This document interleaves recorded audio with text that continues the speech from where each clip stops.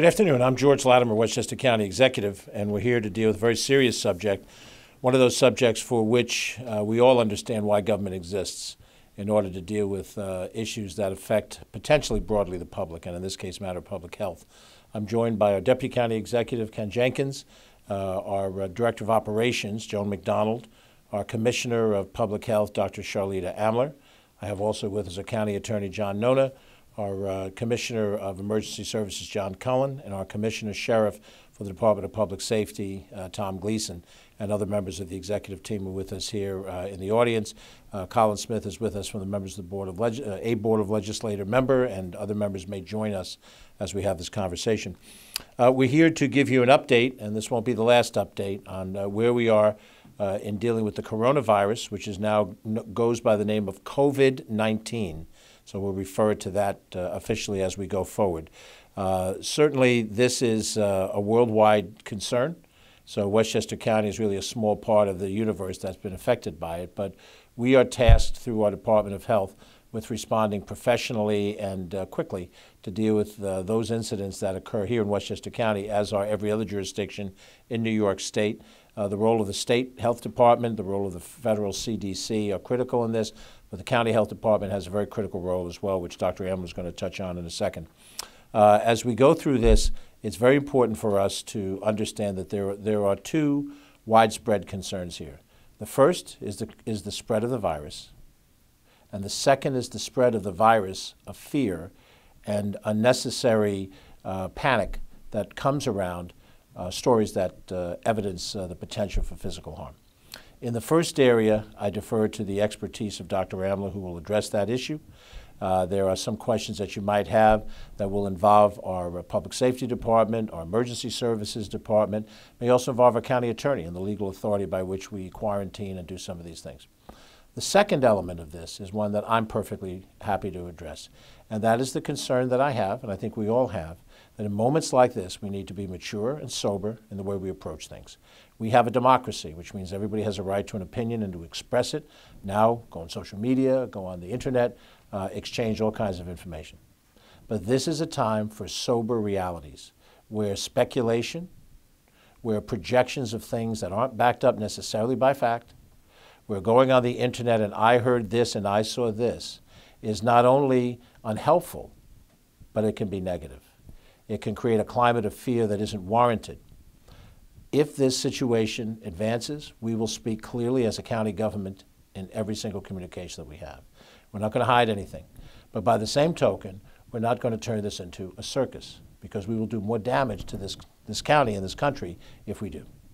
And I think it's very important for that to be as much a part of the element of the concern here as is the physical concern over the spreading of the virus.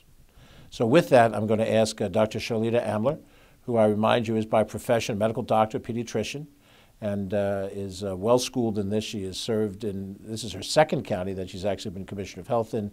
She has a long experience in dealing with public health crises. We've been through our measles summer and our, prior to my tenure here, hepatitis C issues.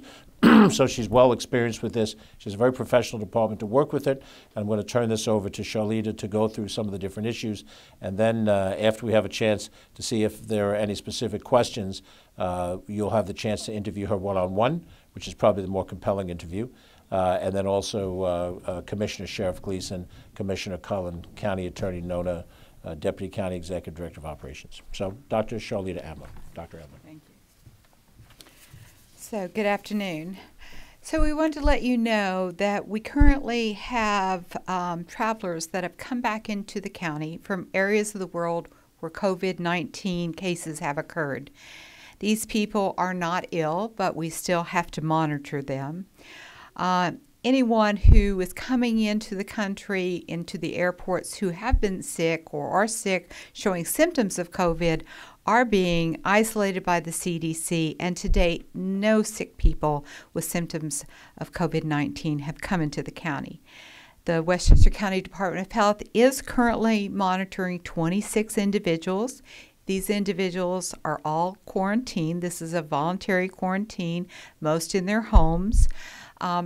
Generally, people don't understand the difference between the terms quarantine and isolation, But isolation is a term that's used when we would keep you in an area when you are sick or showing symptoms of a disease, whereas quarantine means that you may have potentially been exposed to the disease, and so you're being removed from others.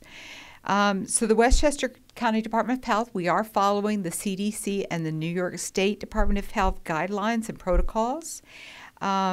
We have been closely working with our Bureau of Emergency Services and our county public safety to assist.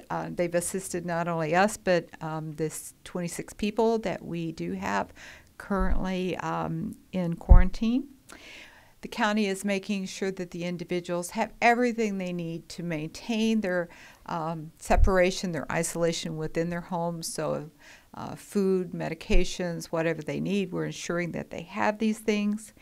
We have established a way to do video conferencing with most of the individuals using smartphones.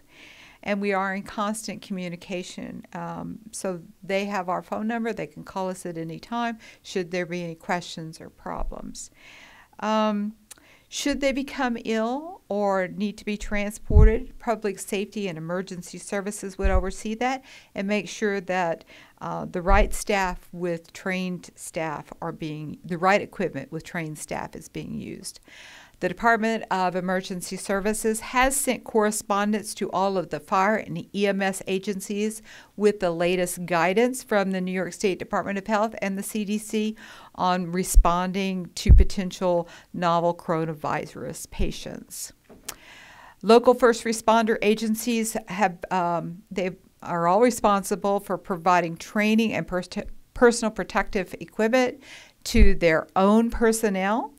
Our county Department of Emergency Services stands ready to provide any assistance, whether it's training, supplies, or guidance that may be needed to support any preparations. We want to support all of our partners within the county. The health department has contracted with a professional EMS company should that be needed and stands ready as a backup. So people want to know what can they do to keep themselves and their families safe. And basically it's the same advice that we would give around influenza or other infectious diseases. I always say that if people would just learn to wash their hands, I would be out of a job. And so unfortunately, a lot of people really don't know how to wash their hands. And so we tell them, sing happy birthday to yourself twice, because you need about 20 seconds of really vigorous rubbing of your hands with soap. You want to get between the fingers. You want to get on the backs of the hands, as good as you can under your nails, and then rinse thoroughly. If you don't have access to soap and water, a hand sanitizing solution, you can get the nice ones now that can go in your pocket. Keep that with you. Anytime you've shaken a lot of hands, which I know our county executive, he needs probably a gallon of it, but we want to make sure that, anytime you've shaken a lot of hands, you've touched a lot of doorknobs, those kinds of things, that you're using hand sanitizer. This virus, although it has the potential to be spread from a cough or a sneeze, it doesn't travel very far. It's kind of a heavy virus. So about 6 feet is about as far a distance as it's going to go. So we tell people, if you're in a group of people and somebody is coughing, sneezing, keep 6 foot distance between you and that person. Cover your mouth when you sneeze or cough. And like standing up here, if I had to cough, how would I do that? Well, luckily I have 2 elbows and they come in really handy. So you would just want to cough into your elbow, not on your hands. Why not on your hands? Because then I'm going to shake somebody's hand. I'm going to touch some surface. I sneeze into my elbow. I'm not likely to infect anybody else with that. The U.S. government has issued a do not travel to China, so people should take that into consideration when they are planning trips. And also, we advise people to get your flu shot. Why? There's a bunch of reasons. One, the symptoms of coronavirus is a runny nose, cough, sneezing, sore throat, fever. Sound familiar? Those are all symptoms very similar to what you might have if you have influenza. If you've had your flu shot, then we can kind of hopefully take that out of the picture. And so if you have those symptoms, you don't have to worry, so much about what might be going on. So we really do want people to, and it's not too late, and the health department is still giving free flu shots for the whole month of February in our clinics on Tuesdays and Fridays. So I encourage people to get in and get a flu shot if they haven't already. So I guess at that point, that's pretty much, unless there are questions. Thank you very much, Dr. Emma. So just to recap, there are 26 individuals that are being quarantined here in Westchester County. None of them have taken ill from the disease. They're being observed based on potential exposure to the disease. We have had no fatalities here in the United States. There are 15 active cases in the United States of America. That's a very low number. As I've said before, I think what we're all trying to do is do measured, intelligent response to this. Our professionals in public safety and in the emergency services are reviewing those protocols within their world so that where we have interaction between police or any other emergency people, that they are prepared to deal with that in that incidents and so forth. And I think at this stage of the game, the practical advice that Dr. Amler has given us is what we need to do. And make sure that we do it, and we do it diligently, and we do it seriously. And then just to end this portion of the conversation where I began it, it's very important for us to be mature and sober in the way we approach this issue. This is serious, but it has not reached a stage by which undue speculation is warranted. And we encourage everybody to follow the news reports as they come along from reliable news sources such as the Examiner and News 12. And make sure that your reactions to the information you get are checked and double-checked so that we don't find something that may spin us out in an unreasonable direction. I'm very fortunate to have this team of professionals to make this county government move, and we have professionals at every level that are prepared to help all of us as citizens, and we should trust them, and we should work with them intelligently and effectively. So with that, I'll open it up to any questions that you have for any of our guests who are here. Martin? Dr. Amler, is there any differences in the symptoms for the coronavirus as opposed to the influenza A or B? No, there's really no way to tell from just symptom history. But what you want to ask is, have you traveled to China? Or have you traveled to any region of the world where there are evolving cases of this novel coronavirus?